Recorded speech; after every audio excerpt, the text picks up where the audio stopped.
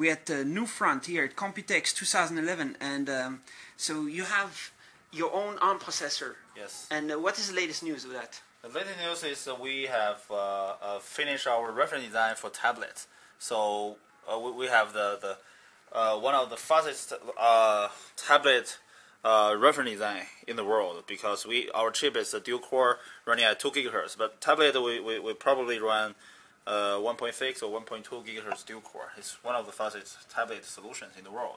So is actually 2 GHz right now, or in the future? This one, our chip can run up to 2 GHz, but for tablet so far we're using 1.2 or 1.6, depends on what the customer want. Because you know the higher frequency definitely means a little bit higher power consumption. But you can do 2 GHz now. Yes, but of course. If a customer orders 2 GHz, we can do it. You can do it, but yes. You would probably put it inside of a laptop if it's 2 GHz. Yeah, the laptop, something like this. Yes, because the 2 GHz has the power is a little bit high for mobile devices. Is 2 GHz more expensive than 1.6? Definitely yes. Why? Why? Because if you produce, for example, like 1,000 chips, it's about maybe 20% to 2 GHz, and the rest is 1.6. So it's right. I think it's a production. It's more difficult to make 2 GHz than 1.6. Yes. Even if you talk to TSMC, they will tell the same thing. All right. Yes. So can we let's check your Ubuntu, latest version of Ubuntu you have on this one over there. Yeah.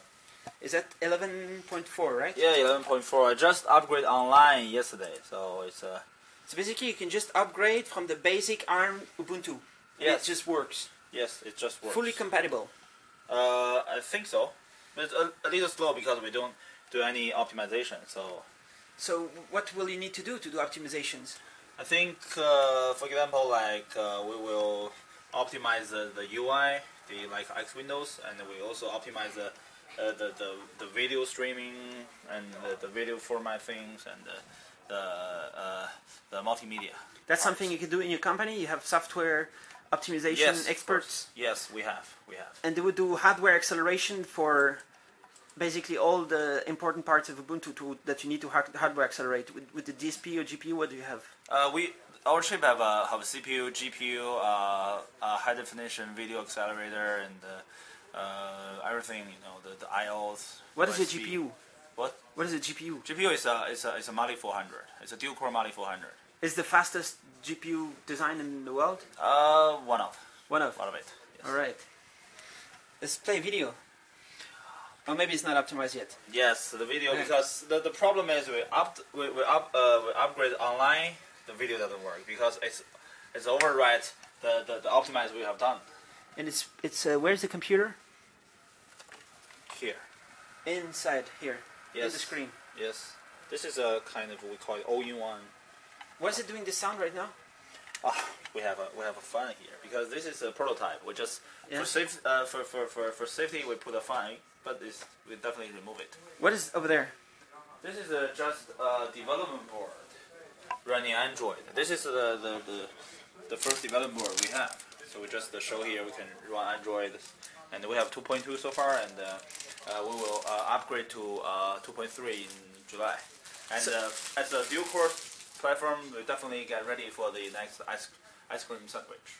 And so what is the plan at Nufront? Are you going to power millions of computers in China, all over the world, or what is your target? I will target, so far I target the tablet market, because for the laptop, we're going to some vertical market, not the mass market, because we don't have Windows so far. But it's good to have Microsoft announce the Windows 8 on ARM.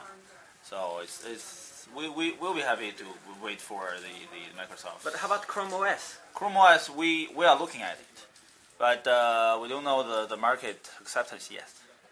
All right. So when can we look for next news about Nufront? Yeah, the next news, actually we have another chip will release the end of the year, which will be a much lower power chip compared to the current one.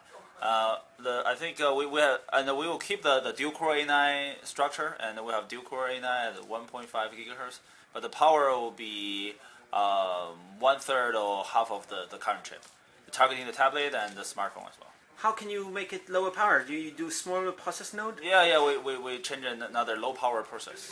So how do you do that? Is it what size do you have now? Do you go to smaller size now? No, we are 40 nanometer process so far, but we use in general process, and we change to 40 ILP, the low power process. That will be definitely. So the next one is still 40 nanometer. Yes. All right. Yeah.